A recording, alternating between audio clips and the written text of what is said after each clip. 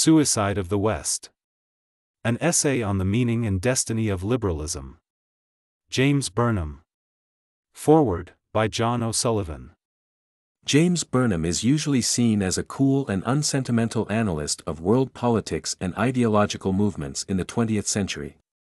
This description is certainly one that fits most of his major works, such as The Machiavellians, his best book, in my judgment, and The Struggle for the World, his most consequential book. It also accords with his advice in these works for assessing and dealing with global politics and ideologies. And it probably reflects his own image of himself as a sober realist warning people not to trust the idealistic slogans that mask the cruel realities of all power. In most of his works, he seems to be saying, like the prophets, this world is a vale of tears. Don't expect justice in it. The wicked flourish like a green bay tree. The good are doomed to be continually betrayed and disappointed. The best we can hope for is that a balance between different masters, between greater and lesser evils, will allow the humble to enjoy a moderate temporary prosperity. Analyze your way to that clearing in the jungle as best you can. His famous maxims at National Review, where he is remembered by Linda Bridges and Rick Brookhiser as a quiet, authoritative, exacting editor and a kindly colleague beneath a restrained, gentlemanly exterior, exude the same dry, unillusioned tone of rebuke to human self-deception. For instance, you can't invest in retrospect. Some of Burnham's critics, notably George Orwell, accept this self-portrait of the artist as a self-consciously scientific, even immoral, analyst of power politics. Orwell's criticism, indeed, includes the accusation that Burnham displays altogether too much relish when he is describing the remorseless necessities that drive men to oppress and murder others in uncertain times. He comes close, writes Orwell, to the worship of power under a mask of realism. All these aspects of Burnham's literary personality, except perhaps the last, support the picture of him as a realist, almost passionless, analyst. But this impression is blown away by reading even a few pages of Suicide of the West.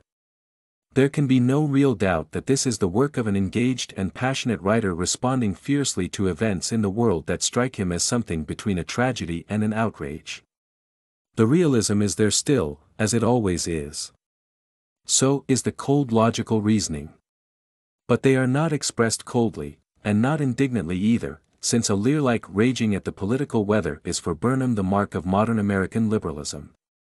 On the contrary, the realism and logic are expressed sarcastically, wittily, savagely, and at times with a kind of despairing enjoyment at the repeated follies of his inveterate opponents in the liberal camp.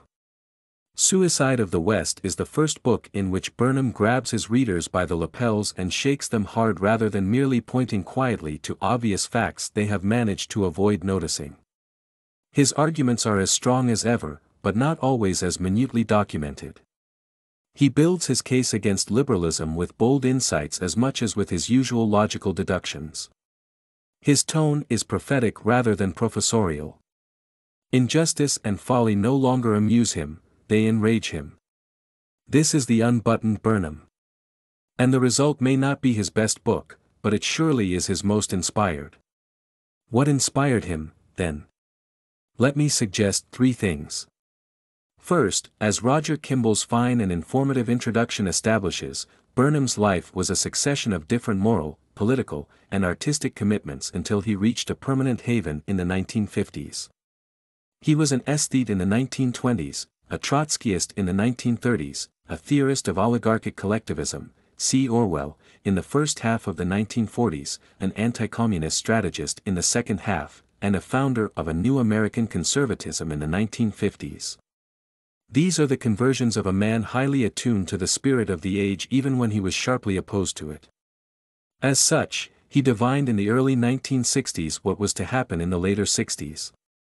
And this shaman-like sensitivity transformed the tone of his arguments even when he was rehashing older material from his lecturing days. Second, the contradiction between the objective realities of the early 1960s and the response of liberal policymaking must have been infuriating to an observer of Burnham's insight and ability. Though the West and in particular the United States were dominant economically, militarily, and morally, they were everywhere faltering, uncertain, or even in retreat, over Hungary, Suez, Algeria, Vietnam, the Bay of Pigs, and so on. Burnham had argued for a form of political warfare designed to undermine the Soviets. He thought containment inadequate, and even that was being feebly enforced.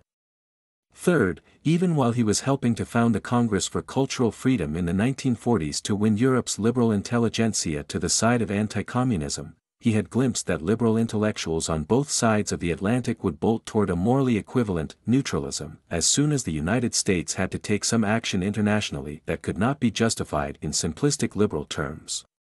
He knew by now that the Western order of global power was the freest, most prosperous, and most just order available to mankind in that era. He had looked into the soul of American liberalism and seen the vacancy there. He could guess what was coming. And in response, he cast aside his customary restraint and indicted liberalism as the doctrine that reconciled the West to its own needless defeats and eventual dissolution. We should probably read Burnham's other works in the light of Suicide of the West. But we should also follow the light that it casts forward to illuminate his final years. On his deathbed, Burnham returned to the Catholic Church that he had left in his 20s without, as Kimball notes, any apparent soul-searching. What prompted his return to faith? Any man's reasons for turning to faith can only be known fully to God. But it would hardly be surprising if someone who saw clearly that injustice is the way of this world while also finding injustice intolerable should seek, and find increasingly necessary, a world in which the wicked no longer flourish and the good no longer suffer, and the intelligent analyst can find more pleasurable pursuits than indicting crime and folly for what they really are. John O'Sullivan.